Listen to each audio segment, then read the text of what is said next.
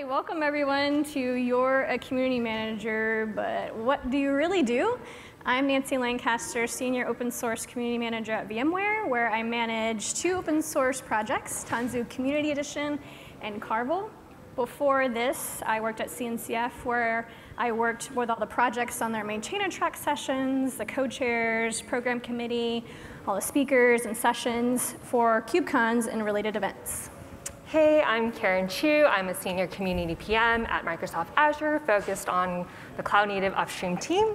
And I've been in this space since 2015, and I've worked on a number of open source projects, including Helm, Brigade, Crestlet, Open Service Mesh, and more. And beyond that, I am part of the Kubernetes Code of Conduct Committee. I'm part of the CNCF TAG, focused on contributor strategy. And I am part of the CNCF Ambassador Program. So by a show of hands, who here is already a community manager? Oh, wow. Okay, cool. And who here has absolutely no idea what a community manager does? That is more, okay. Also, some community managers put their hand up. We're also in the same boat. We don't know what we're doing. So a community manager could mean a lot of different things, but here is what we know to hopefully lessen the vagueness of this vital role in open source. Okay, so in today's talk, we're going to talk about it broken down into 4 main categories when it comes to community management work. So we're going to talk about maintainer and contributor experience, events, social media, and project health. So first, let's talk about how the community manager is involved in the maintainer and contributor experience of an open source project. With open source projects, engineers maintain the technical aspects of a project, and community managers maintain and support the culture of an open source project. These are some of the things that are related to how we do just that. So code of conduct, contributor guides and docs, member health, and contributor summits. Okay, so a code of conduct outlines the rules of engagements between community members, and depending on the maturity of your project, you may already have a code of conduct committee, but until you get there, oftentimes this work can be taken on with the community manager alongside maintainers. So having documentation that guides the public on how to contribute to a project is important in supporting the contributor experience, so others are aware on how to contribute to that particular project, as well as know how to eventually become a maintainer. After their creation of that documentation, the community manager will work to review and maintain the documentation as that project evolves. And when there isn't documentation or they're out of date, it's not only frustrating for contributors who are trying to contribute to the project as they attempt to submit PRs, it's also frustrating for maintainers who may have to go and fix any crucial errors that were created because the contributing processes have yet to be updated or outlined in the docs. And here are some examples of some contributing guides and docs. If any of you are interested in templates, CNCF TAG Contributor Strategy has been making templates available for use by any projects. These aren't necessarily specific to like you being a CNCF project. So if you're in an open source project, these are just kind of general recommendations that we make. And real quick, a quick shout out to Tag Contributor Strategy. If any of you today are maintainers, this is a tag that you should check out. It's a great way for project maintainers to connect, discuss ideas, and learn from each other. And like I said, the tag has developed a bunch of really great resources, including best practices, guides, templates, and more. And you can, you can find everything you need on that link. So along with documentation, community managers pay attention to maintainer and contributor turnover. And to combat this, we as community members will support them by showing appreciation for being involved with the project. Sometimes that's recognizing them through social media, Twitter, blog posts. Sometimes we'll send a contributor swag for their efforts. Other times we may show appreciation by having a contributor of the month program to show a little bit more appreciation for a contributor who might be a little bit more active for that particular month. Or we might actually start some sort of ambassador-like program or a champions program that highlights contributors that are a little bit more enthusiastic about the project and want to get involved as much as possible, but not necessarily become a maintainer. And it'll be like top recognition, a lot of benefits added to that. And some examples of what an ambassador-like program can look like in the open source community is the Docker Captains program and CNCF ambassadors. Okay, so as we know, events are a tangible way in which we support maintainers and contributor experiences. And as an example, this can be executed through contributor summits, which are events aimed at bringing together new and old contributors to learn how to interact with a project. So contributor summits, they can vary in how they're executed, but sometimes they include workshops, AMAs, social events, birds of a feather sessions, contributor awards, and more. And this leads us into a more in-depth conversation about events. So events are a great way to strengthen community relationships and, by definition, bring people together. There are different formats for events, and given they're generally similar in nature, it often makes sense for a community manager to be the person to pick up the project management aspects of executing them. So a big part of community management as they relate to events is having your project participate in relevant conferences like this little one called KubeCon if your project is involved with Kubernetes or other cloud-native technologies. And as a community manager, we'll work with the maintainers to submit CFPs on time, keep track of all the upcoming deadlines and event dates. If their talk is accepted, we'll work to promote that talk. If there's an opportunity for the project to have a presence at a sponsor booth, we'll work at all the logistics of what that looks like for maintainer and community engagement. And lastly, we'll send out surveys whenever possible and have feedback retros to go over what could have been better, how can we improve next time for either our presence at the booth or what our talk could have been about. And this is what it looks like. It's a lot like herding cats in that trying to get maintainers to come up with a topic to talk about, submit to the CFP on time, make sure that the maintainers are where they're supposed to be at the conference is a lot like herding cats. And it can be difficult, but the role of the community manager is to be there to know when and where they're supposed to be, guide them where they're supposed to be, and just make sure they're organizing the project's presence. Cool, so next we'll talk about meetups. Cool. In our space, meetups are a good way to learn about technology regularly and locally. So community managers can help identify and facilitate speaking opportunities, sponsor food and drinks, help locate locations to host meetups, and make sure that speakers have swag to share with their audience after. Next are workshops and webinars, and these can be in person or oftentimes these days they're online, but the purpose of them is to educate community members in an interactive setting. So with the pulse on their projects, community managers can often identify and manage when they're necessary. So this can be when you have an upcoming feature that's worth highlighting, deprecations, when there's a need to highlight like how to get started content if you have an influx of new users, things like that. And since these kinds of events tend to be cyclical, it is a good idea to fine-tune your project management skills and kind of continuously gather feedback and input, because again, these are often things that you may want to continue doing again. So one of my favorite things to organize is a gathering in which the only purpose is to bring people together, bring the community together to interact with each other.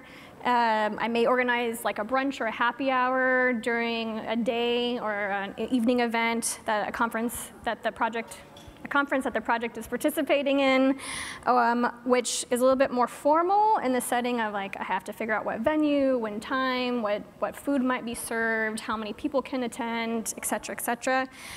Or it might be a little bit more informal in which, so something like what I'm doing here at KubeCon, I'm simply tweeting out our location during lunch with our maintainers so people can come, say hi, hang out.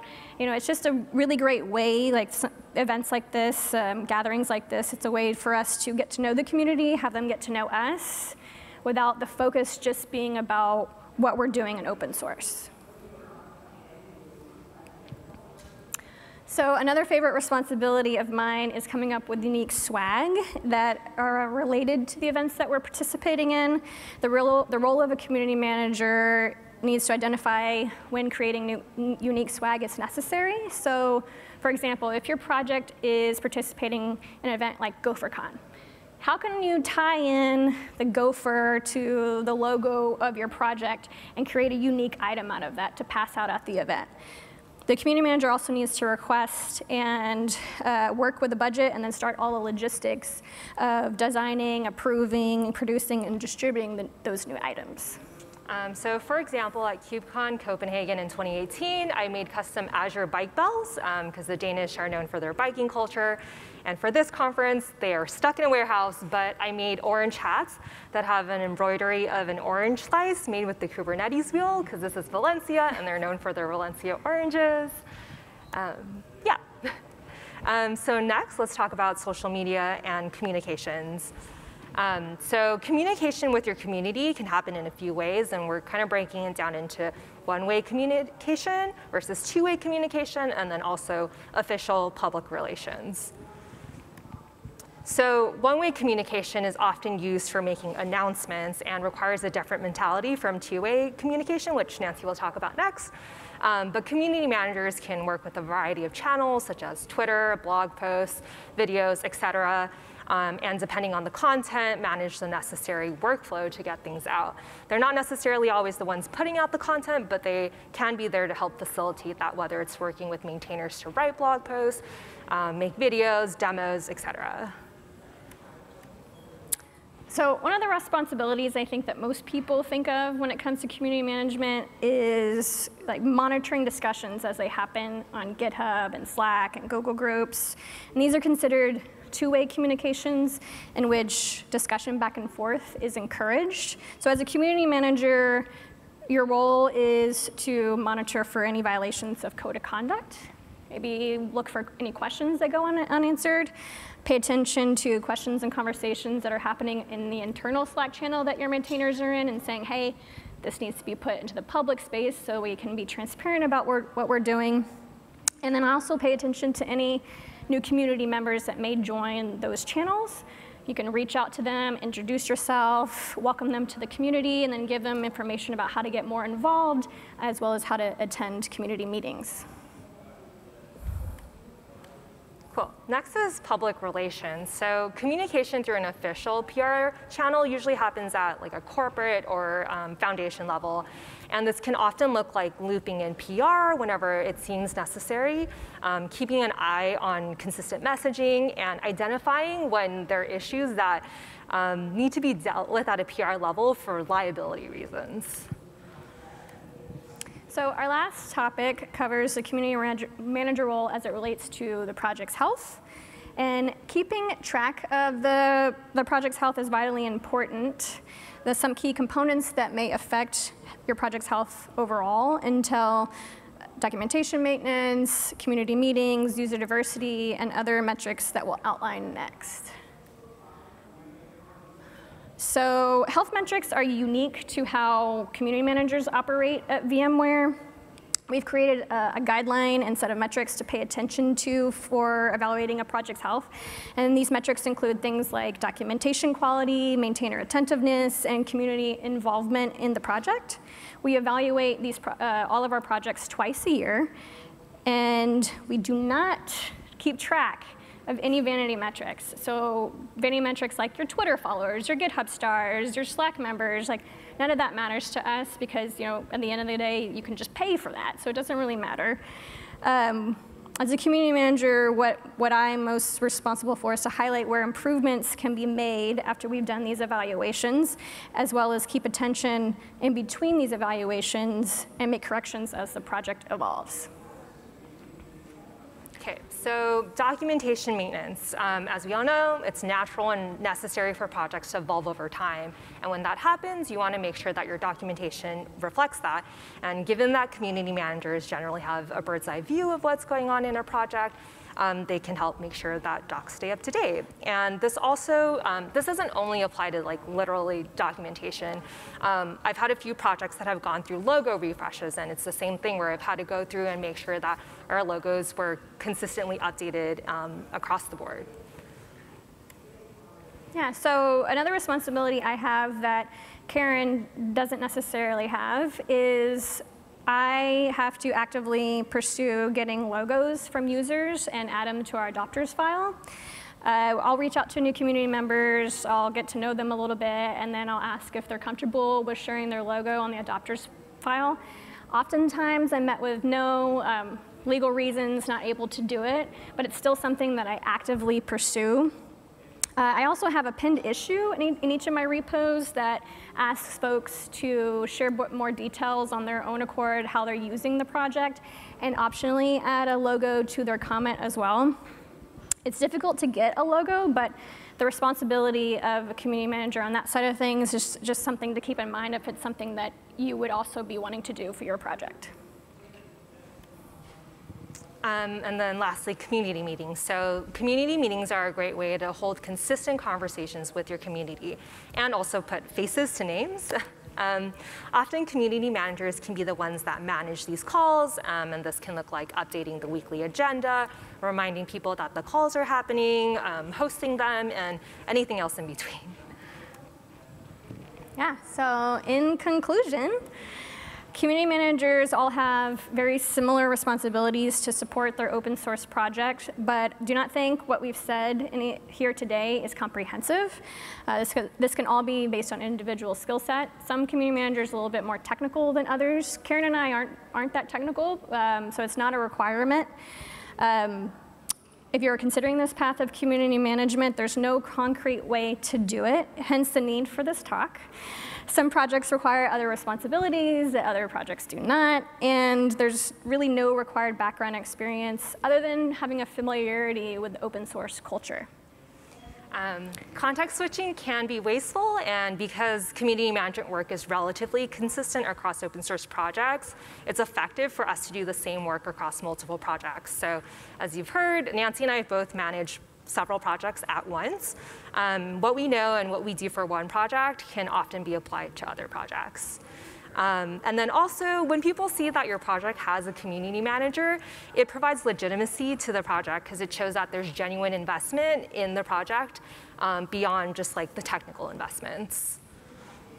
Yeah, so you're a community manager, but what do you really do? The answer, as you can see, is probably all the things that you're not thinking about to make your project successful outside of software development. Community managers provide a consistent experience and are the glue that holds that project together and keeps it from falling apart as it evolves and grows. So thank you all for attending today, both in person and virtually.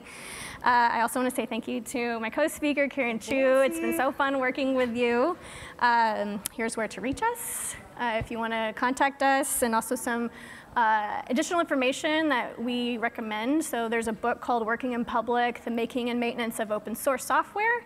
It kind of gives you a really holistic view of all the different people that would be tied into an open source project, all of their experiences, and it kind of helps you become, I think, a better community manager when you know how other people are interacting with projects.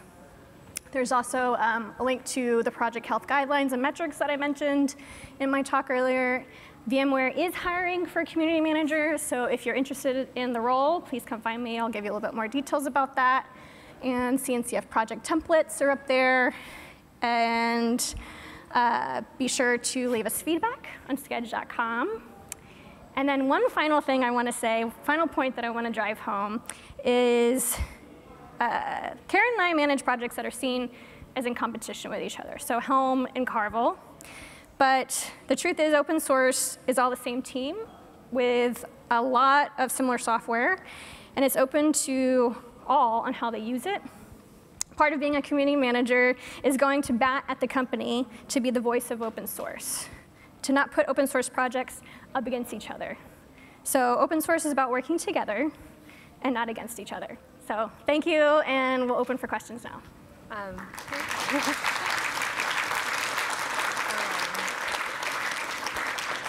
there's a mic in the middle over here if you want to line up for questions. Yeah. There's a mic in the middle of the room if anyone has questions. Cool. And we have 13 minutes for questions. Yeah. Hi there. I'm Hannah. I'm the community manager at Nginx, and I'm doing some of what y'all talked about, and seeing just the breadth of responsibilities feels a little intimidating right now. I'm really impressed that you're managing multiple at once, and I'm wondering, do you automate a lot of your work? Do you have templates? How do you actually organize doing that much work on that many projects? I'll answer first. So for me, for a conference like this, a lot of my projects are in the CNCF ecosystem. So I have 3 projects that are part of the project pavilion. So I often use Asana to just do project management for events. So I have a template that's just for conferences. I also have a template that I use for meetups, sponsorships of smaller conferences, and especially for things that are repeated, right? For KubeCon, the ask for things are often the same every year. So that's kind of what I use for templates. And then similarly, when we have new projects that get announced, I have a project checklist that I do. And then, and then if there are colleagues or other teams that are launching new stuff, because I am stretched pretty thin, I also try to utilize my checklist so that it's a self-service thing that they can try and adapt for themselves. Yeah, do you have an answer? I don't automate a lot of things, but I do use Asana. It's a lifesaver in a lot of ways. Yeah. Not sponsored by Asana. But probably the only thing I automate is meeting reminders. So in Slack, I'll set up reminders for that to make sure the community knows when they're happening. But other than that, yeah, I don't think I automate. I also use TweetDeck to automate social media posts for my multiple projects. That's another one. But I'm sure there's lots of things you could automate, right? Because that was one of the things we talked about. It's just a lot of this is relatively consistent when you work with multiple projects. Mm-hmm. Does that help? Does that help at all? Yeah, it sounds like templates are pretty crucial in here. Yes. So, thanks so much. Thanks.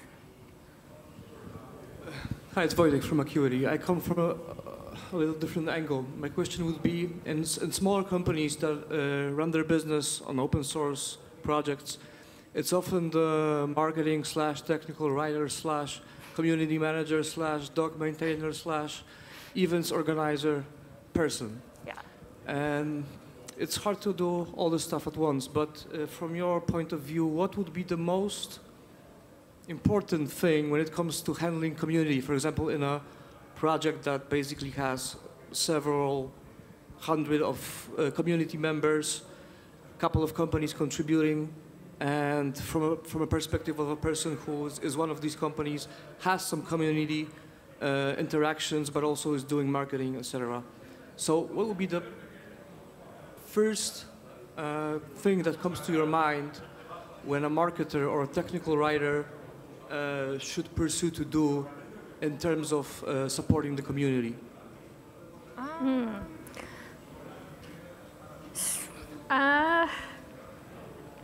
I mean, well, first and foremost, just making sure you have documentation laid out that you can point to for the community as far as code of conduct, how they're supposed to interact with others, how they're supposed to contribute to the project. And thankfully, we have templates out there that CNCF has available. So, free to use that. The beauty of open source is that you can copy and paste from any open source project, and it's allowed and encouraged. I think that's probably the very first thing I would want to do. Off the top of my head, instead of a concrete answer, I think the mentality that I would share is to put things into place that you don't need yet, but may, right? Down the future. And Nanci mentioned, the code of conduct thing, this is something you want to think about before you have incidences, right? If you're an open source project, you probably want to think about governance before it's something you have a customer ask about. So my recommendation, again, is more of the mentality of laying the groundwork for things before you actually need to address it. Thanks, yeah. Hello. Hello. My name's Ed. I work for a large virtual machine company. I was wondering if you could talk a little bit about the differences and similarities between marketing and community management, maybe at your respective companies. Yeah, that's a big one. So I'm kind of an interesting community manager in that regard because Carvel does not really have much marketing involvement. I am all of the things for Carvel, but for Tanzu Community Edition, because it carries the Tanzu brand, it has all of the marketing and everything regarding that.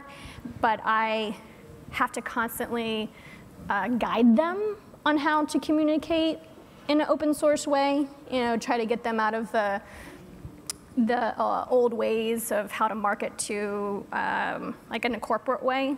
So it's a matter of teaching. And it's a very teachable moments because interacting with the open source culture is vastly different, and old school ways of marketing, they just don't understand that. So with Carvel, I'm very fortunate that I can be the voice of Carvel on Twitter, on anything I want, help with blog posts, all sorts of stuff.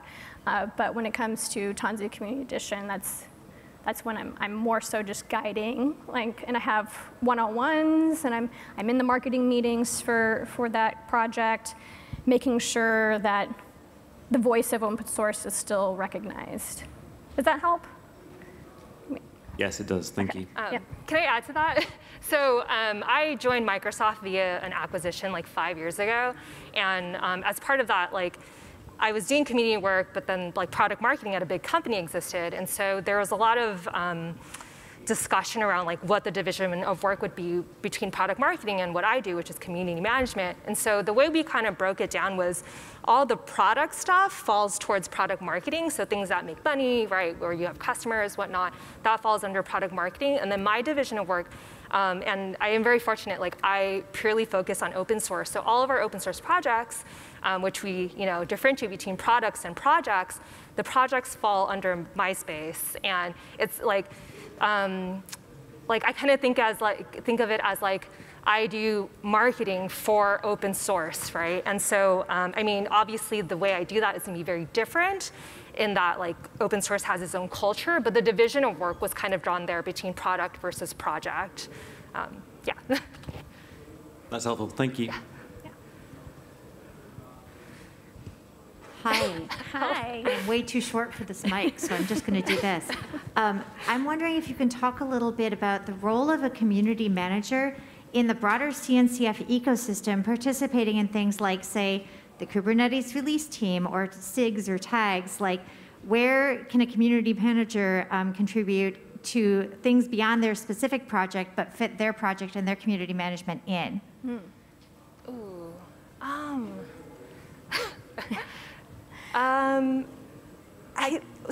guess I do stuff beyond my projects as well. I mentioned, I'm part of the Kubernetes Code of Conduct Committee. I do stuff with CNCF, and I guess my involvement hasn't been so much as it is me investing in this stuff because it ties back directly to my projects, but a lot of it has been just going into these other spaces that our community provides and picking up skills that I can then bring back to my community has been super helpful. So I don't know, serving on the Kubernetes Code of Conduct Committee, right? If I ever have something happen in Helm, I have a better understanding of that now because Helm doesn't have a Code of Conduct Committee as of right now, but because the larger community has all these learning opportunities, I can kind of step in and then with the CNCF tag contributor strategy, I work on different templates for projects, and again, my projects can use them, which is helpful for me, but also, I guess that's kind of been my involvement. It's kind of taking all these opportunities in the space and kind of learning what I can, and then hopefully bringing that back to my project when and if I need it. Yeah, I would say from those health metrics that I brought up earlier, one of the things that we have in there is how are the maintainers and the community manager involved in projects and open source culture outside of their projects, because we don't want them being siloed and only focus on their project. So are they participating in SIGs? Are they contributing to other open source projects? Do they have projects of their own, et cetera, et cetera? Because it gives them an opportunity to engage with the community as a whole and not just be so focused on their open source project. Because we want to be able to give back as well and not just completely focus on our own project. All right, that's really helpful. Thank you. We have 3 minutes, so let's finish the question. A really quick one maybe. So if I become a community manager, can you maybe outline from a perspective of a career, like if I work for a couple of years as a community manager, I enjoy it really much, but then what comes next? Like, do I become a senior community manager, or like what are some roles where community management experience can really help me further down the road? I think, if you're a community manager and you're attached to a company, each company will have different aspects of how you will, climb up the ladder. But my community management role is in the engineering department, and you're in the. I'm in the I'm in the PM org at Microsoft. So it does vary across companies, right? Because like some will report into marketing or DevRel.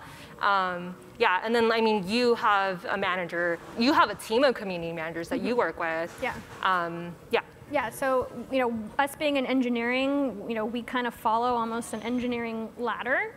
And there's, if you want to become, staff community managers, sometimes that entails other things like actually learning Kubernetes or becoming more technical. There's other ways to increase, how to advance your career in community management. So maybe just adding to your skill set, like what I had mentioned before, that some community managers are more technical than others, and I would say that is an advantage over me for sure. I have also seen some people go up through like the OSPO ladder, like the Office of Open Source Programs Office. Sorry, yeah. So that's also another route. Again, it kind of depends on what the company org structure offers, but that's a route, right? And then, like I said, marketing or DevRel. So it's hard to say, and a lot of that is just kind of like how you carve out and define your role within your company. So yeah. Good stuff. Thank you. Yeah, you're welcome. I'm also short. Firstly, thanks for the talk, really great. I'm Natalie from Wayfair, from the OSPO, so great segue. We have a project in the CNCF ecosystem, and I'm struggling right now with figuring out what the breaking point is to having the team look after their own community management, our Tremor team, and myself and my team, versus hiring a specific community manager. So when is the time that you think a dedicated community manager for a project needs to come in? That's on you. You've got CNCF projects. Do you mean would it be someone that your company? Are you asking if to justify your company hiring one? Yeah. So Okay. in terms of workload and when do we branch off from the OSPO supporting that, or the engineers themselves versus having someone dedicated? I guess I would think about having a community manager as soon as you start getting other people involved in your project, from other companies or just out in the community, as opposed to when you're starting off and it is maybe just your coworkers. Just because, I said, a lot of the work that we do is laying the groundwork, because if you come in later, it's just going to be harder to pick up the pieces. And then also part of community management is that marketing aspect, right, to a certain degree. And so it's just you can build all the work, but unless that work is being put out there by a community manager, people aren't going to find out about it, right? So it is an inflection point in order to grow your project. So I would do it earlier than later, just because your developers are going to be busy working on it. They're not going to be able to do having the contributing docs ready or whatever, or setting up talks and whatnot. That will be your bottleneck at a certain point, because you're going to want to put your stuff out there, and the community manager will be the best person to do that, because like I mentioned earlier, right, the context switching is very costly. And it's less context switching when you have a community manager, because so much of the work is just tied in together. It's all interdisciplinary. Yeah. Yeah, Right. Thank you. I just echo that as well. Having a community manager as soon as possible makes more sense, I think, than waiting too long, because that way the community manager gets to know some of those early contributors and fosters that growth in the community and those relationships early on. And define the culture. Yeah. Yeah. Awesome. Thank you. Last question. All right.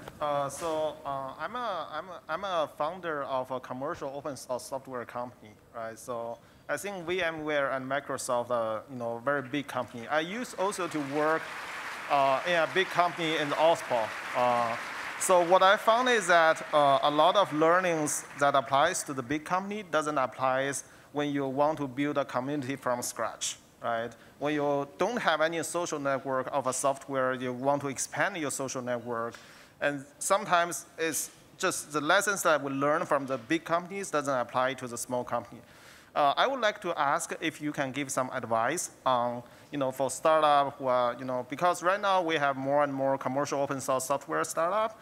And do you have any suggestions for them? For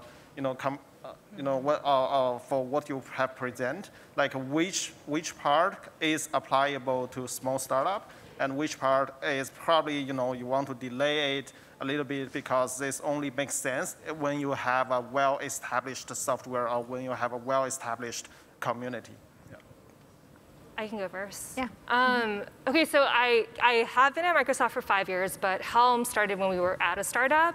So I did we did kind of start some stuff from the ground. But I would say, I know coming to conferences like this, it's really expensive to have a booth and things like that. If I were you and you were a startup, I would probably recommend doing more of the local things. Like I said, right, speaking at meetups locally, I think are a great way to get out there. Because going to an organizer and be like, hey, we have this talk, do you think it'd be interesting, blah, blah, blah. The cost of that is relatively low. I mean, speaking, right, it's just spending your, sending your speaker there to speak, there's that cost, and maybe sponsoring food and whatever, but that is gonna be way cheaper than getting a sponsor booth, right? I think you would go further in terms of your mileage there. And then also just smaller conferences, because this one's obviously very big, but there are small conferences like the DevOps Day series that are all across the US, the world, and again, they're local. You're gonna get more intimate settings to kind of talk to your community members.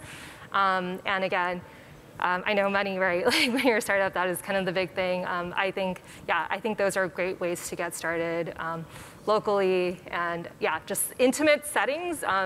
Don't forget that they exist. They're still valuable. You may not reach as many people at once, but you will get a deeper relationship from those conversations. Yeah, I would agree with that.